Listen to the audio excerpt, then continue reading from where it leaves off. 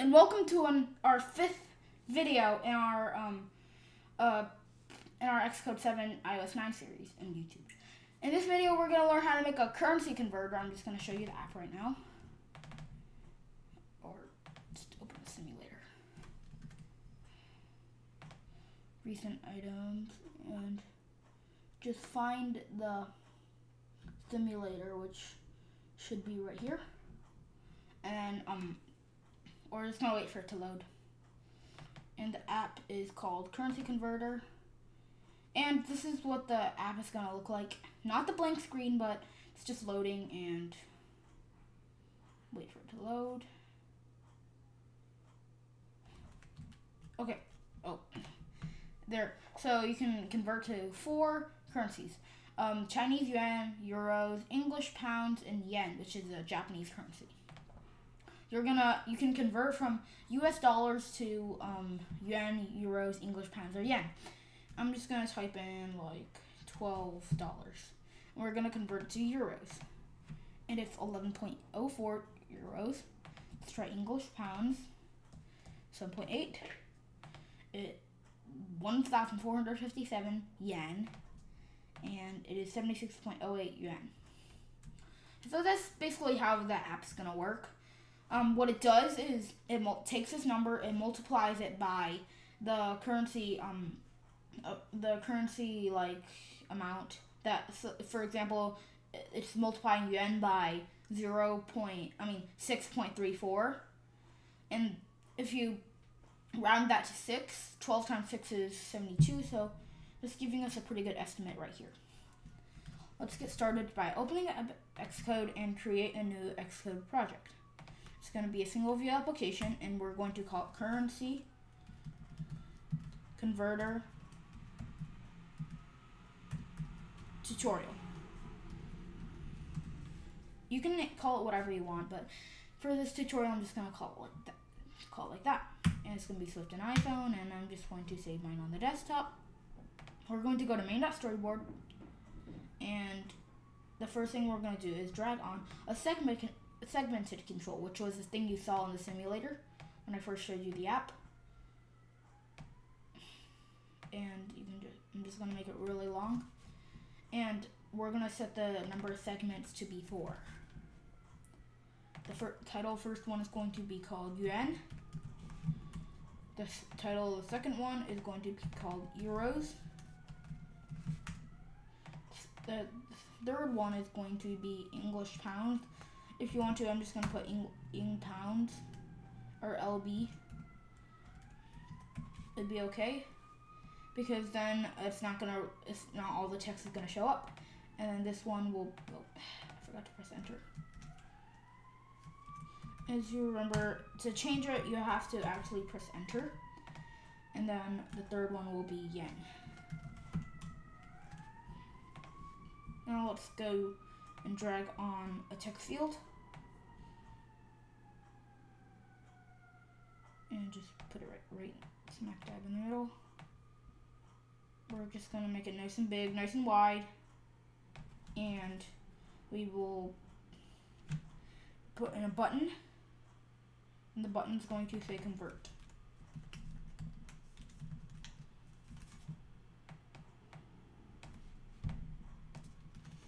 And then we're going to put on a label right here.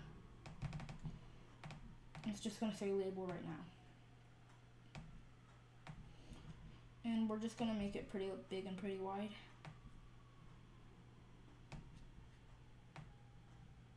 And center align the text. We're going to set the number of lines to like 5, for example. And then we are going to add missing constraints. Now let's open the assistant editor. Close off this document outline, and close off the file navigator and the utilities editor. First, we're going to create an action for the UI segmented control. It's going to be action, and the type is actually going to be UI segmented control. And we're going to call it currency. And our text field will have an outlet right here, which is going to be called US USD amount, and convert will have an IB action called convert, and the label will have an outlet, which is going to be called label because we just want to keep it simple. And then let's close off the system editor, open back the file navigator and the utilities editor. And in view to load, we're going to say label dot text equals nothing, because you don't want the label to show anything in the beginning. And then we're going to create a variable called currency num. So this is going to be we have 4 currencies. For the first currency, which is Yuan, the currency number is going to be 0. For euros, it's going to be 1. For English pounds, it's going to be 2, and for yen, it's going to be 3. That's going to help us here when we convert. In currency, we're going to have a switch to statement. Switch, and it's going to be sender dot selected segment index. And for case, we're going to have case 0, break, default, break. And we're going to make the rest right now. You can copy that, paste it 4 times. So this will be 1, this will be 2, and this will be 3. And in case 0, we're going to say currency num equals 0. And here we're going to say currency num equals 1. Not. And then, sorry, but this is a little error that sometimes occurs in the editor where everything goes black, because Xcode has a functionality where it's happening a lot today, but don't really worry about it. Just focus on what I am typing right now. So as you can see. And then let's go to convert, and we're going to create a variable called num, and we're going to set it equal to int parentheses USD amount dot text exclamation mark. And then we're going to have a switch statement that says switch currency num, and we're going to have, again, we're going to have 4 cases.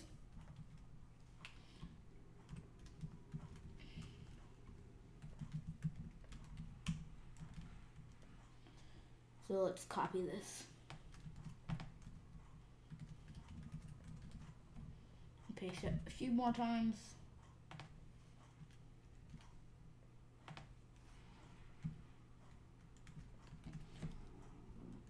And in case 0, we're gonna create a variable called converted num, and we're gonna set it equal to num times the currency amount. And for case 0, it's gonna be Yuan. So what we can do is we can go to Chrome, and we're gonna Google it. So we're gonna say US1 USD to, let's say, Yuan.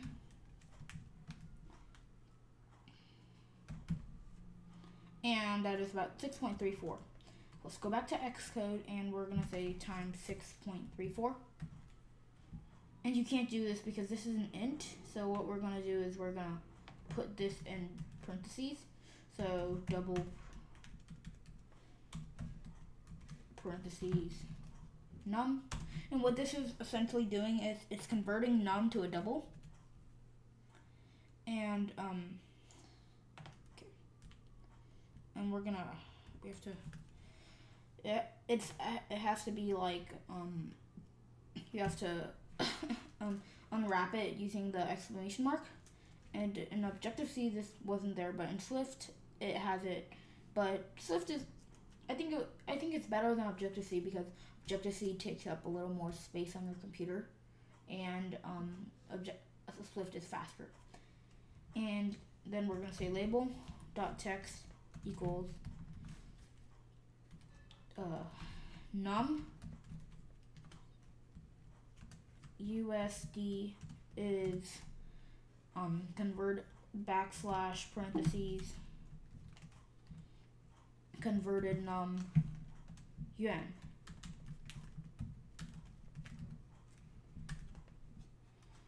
And we can just copy this and paste it in each one of these. And let's search up euros.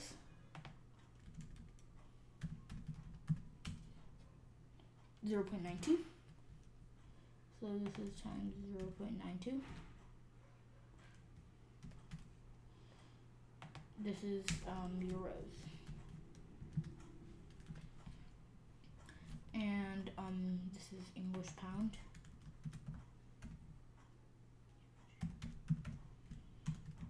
And for the text, we can write out the whole thing because you can actually see the whole thing because the label is big and you can display multiple lines on the label. This one will be yen. And let's search up English pound.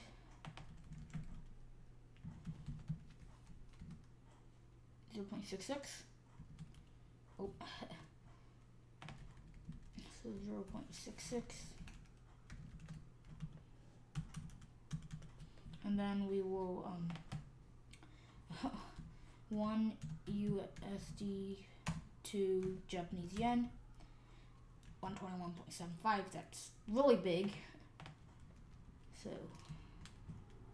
like if you were to buy a sandwich in Japan, it's gonna cost like 500 yen, which is really funny to me. And let's just fix these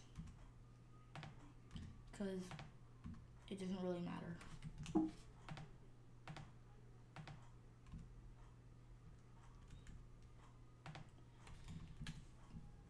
And then we can run.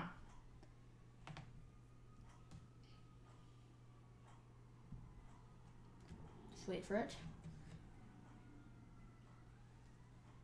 And as you can see, the text feels sort of big, but because of constraints, but just deal with it. So I'm gonna type in $12 yen. As you remember, it was 76.08. Hit convert, and it works. 11.04, 7.92, and 1461. So this app is another success, and in the next video, we are going to be learning how to make a taking notes app, which is like a to-do list, I would say. So guys, thank you guys for watching, and I hope you see you in my 6th video. Bye bye.